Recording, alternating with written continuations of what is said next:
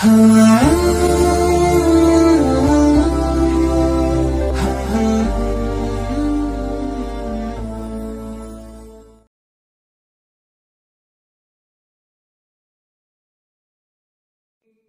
الله الرحمن الرحيم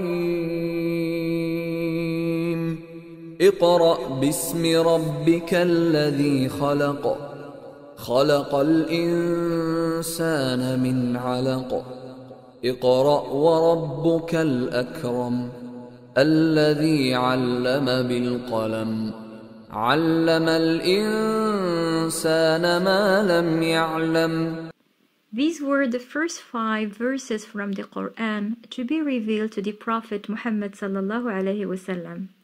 It is really worth mentioning here that the first word of the Quran is Iqra, which translates into read, or learn, or know. Even though it is a religious doctrine being established through the revelation of the Quran, yet Allah did not address people by words like pray or submit or worship. Instead, He gave us an order, the order to know, to learn, and to think. And all through the verses of the Quran, scientists and people of insight and knowledge enjoy almost the same value of prophets due to the fact that knowledge leads to enlightenment and knowledge leads to the truth. Therefore, a religion that gives a great value to knowledge had obviously given birth to some extraordinary achievements in so many fields.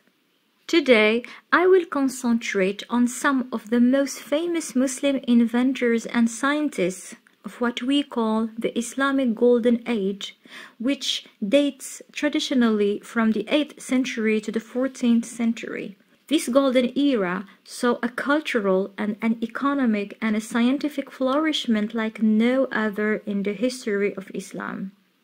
Let us start and see if Muslims really got talent.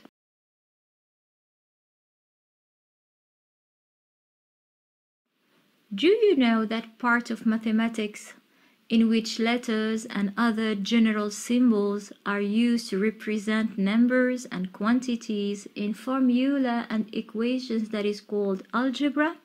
Of course you do.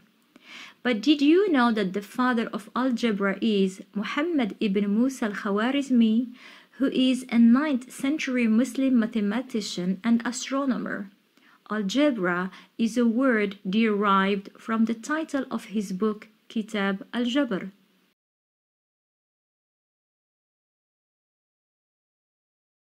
Did you know that the majority of medical instruments which are still used today, like the syringe, the forceps, the surgical hook and needle, the bone saw, and the use of dissolving e-gut to stitch wounds are all credited to the Muslim scientist Az-Zahrawi, who around the year 1000 AD published a 1,500-page illustrated encyclopedia of surgery.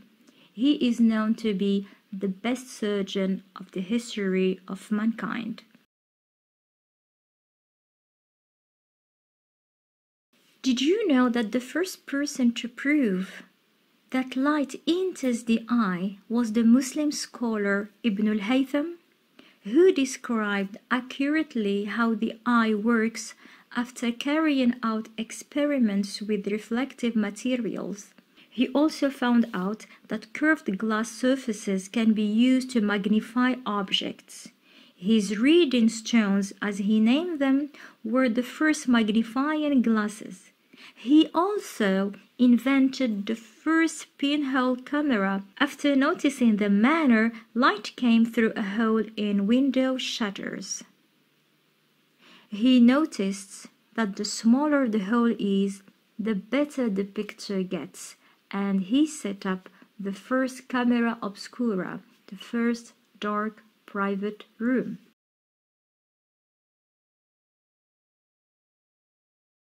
Did you know that the first world map was produced in the 12th century by the Muslim scientist Al-Idrisi?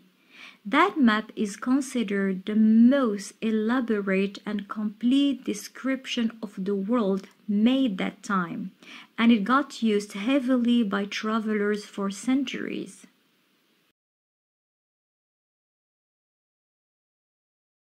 Did you know that the first person to build a rudimentary hang glider to attempt a controlled flight that remained airborne for several minutes before landing was the 9th century inventor Abbas ibn Farnas, who was 65 years old when he made that attempt?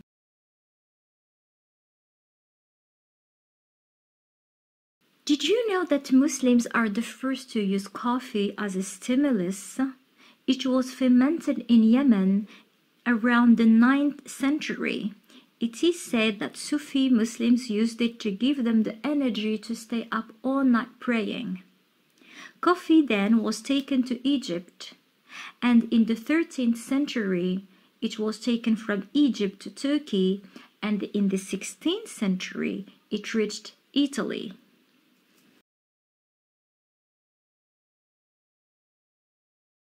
Did you know that because Islam puts a huge emphasis on bodily hygiene, that Muslims are the first ones to use the concept of toothbrush around the 7th century using a twig from the miswak tree, a method made popular by Prophet Muhammad sallallahu alaihi wasallam. Up till today, Muslims still keep their buccal hygiene so healthy using the miswak twig. Still carrying on the topic of hygiene, did you know that Muslims are the first ones to have invented and perfected the recipe to make soap, combining vegetable oils with sodium hydroxide and aromatics, a recipe which still the world uses today? And here ends part 1 of Muslims Got Talent. Please like and share. Make the world know again of these Muslim achievements. Wassalamu alaikum wa rahmatullahi ta'ala wa barakatuh.